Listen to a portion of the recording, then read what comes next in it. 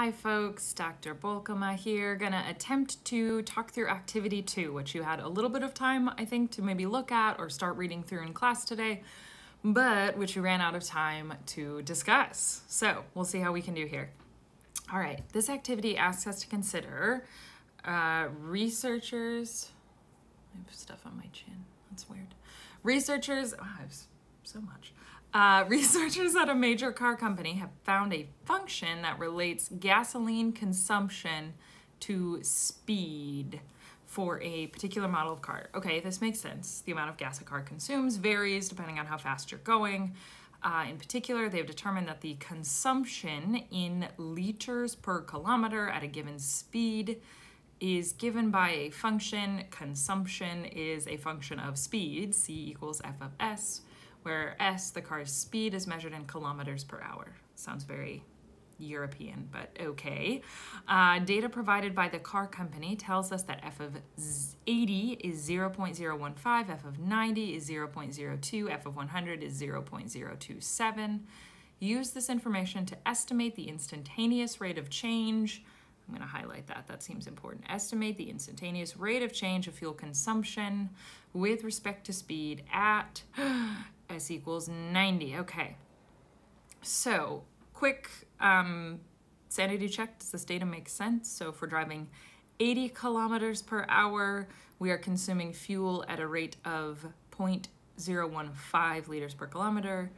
It goes up to 0.02 if we're going 90 kilometers per hour. It goes up to 0.027 liters per kilometer at 100 kilometers per hour. Okay, yes, there's a lot happening with the units here, but at least the data of this function at first glance seems reasonable. So given that I only have 3 data points, and I'm looking to estimate an instantaneous rate of change, I'm gonna have to go with just an average value, an average rate of change as my estimate. We'll do the central difference. Let's go for that setup.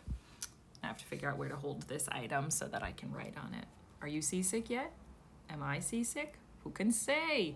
Okay, so I'm gonna estimate, well, what are we estimating here? We're really estimating F prime at 90, right? That's our shorthand for the instantaneous rate of change at S equals 90. And I don't want to say that it is equal to, I want to say that it is approximately equal to the average rate of change from 80 to 100, right? 90 is the center of that interval. And if we're going to compute that, we would need to take F of 100, which is 0.027, subtract F of 80, that's 0.015 over 100 minus 80. Okay, now this is when we get out our calculators and when I get out my little screenshot of a Desmos calculator that I did already. Where do I put it? Apparently I can only put it in the way. Okay, it looks like when I do that calculation, I don't know why I can't decide where to put it. I'll put it right there. Pan and pinch to control what gets recorded. Okay. Oops, now I have to move my face out of the way. Whew, okay. This is the content you're here for, right? Anyway, computing that, I got 6 times 10 to the negative 4th, so that's 0.123, right? 1, 2, 3, 4. Great. 0.0006. Time for some units. Okay. I think my units on this are going to be units of consumption per units of speed. So that's liters per kilometer per kilometer per hour. That's perhaps the least useful way to write that. right? Let's go up here and sort of clarify if we can. This is liters per kilometer versus kilometer per hour. These are ridiculous units, but unfortunately there's no way for us to simplify that. Nothing cancels. It's not liters per kilometer and hours per kilometer, and in the end we're just converting to liters per hour. Nothing works. Liters per kilometer per hour. All right, fun. Now let's see, by writing a complete sentence, let's interpret the meaning in the context of fuel consumption of the statement F of 80 equals 0. It's weird that I only put one strange little quotation mark around that. What can we do? Okay, I want to get that out of the way. Put my little calculator over there. Okay, so what does this mean? Well, 80, that's a speed, and this output, 0.015, that's the consumption. So what we're saying is that gasoline consumption to speed for a particular model of car. When the car is going, I will say going 80 kilometers per hour, it consumes fuel at a rate,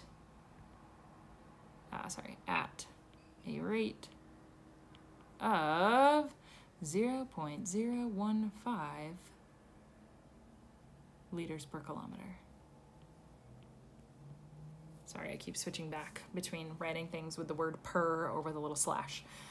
Okay, so our input is in kilometers per hour, so our velocity, our speed in this case, is 80 kilometers per hour, and our fuel consumption rate is 0.015.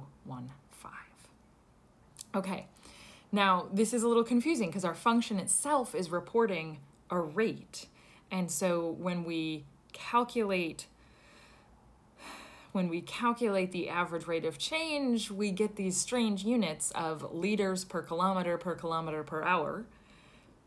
But hey, let's try to express in a sentence the meaning of what we find.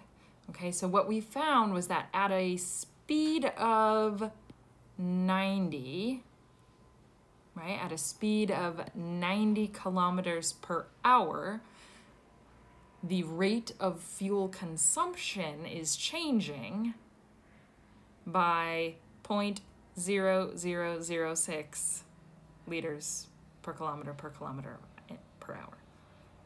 Okay, so think of that as if we moved from going 90 kilometers per hour to going 91 kilometers per hour, our fuel consumption, we would expect our fuel consumption to change by 0.0006 liters per kilometer. That kind of makes sense. It's a pretty small change, right? Okay, let's see if we can write that down. So when the car is traveling, being operated at, going 90 kilometers per hour, the rate of fuel consumption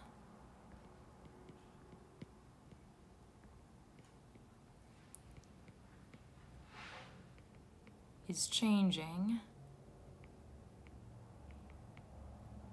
by 0.0006 liters per kilometer per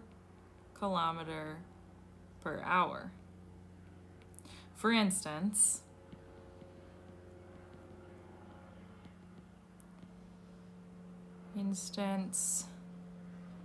we expect our rate of fuel consumption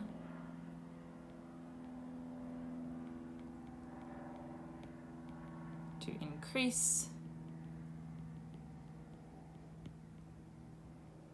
by 0.0006 liters per kilometer at a speed of 91 kilometers per hour versus the rate at 90 kilometers per hour. Okay, I hope that is helpful or makes sense. I am happy to talk about this activity with anyone who has questions. If there are things you'd like to discuss. Yay, okay, see you later.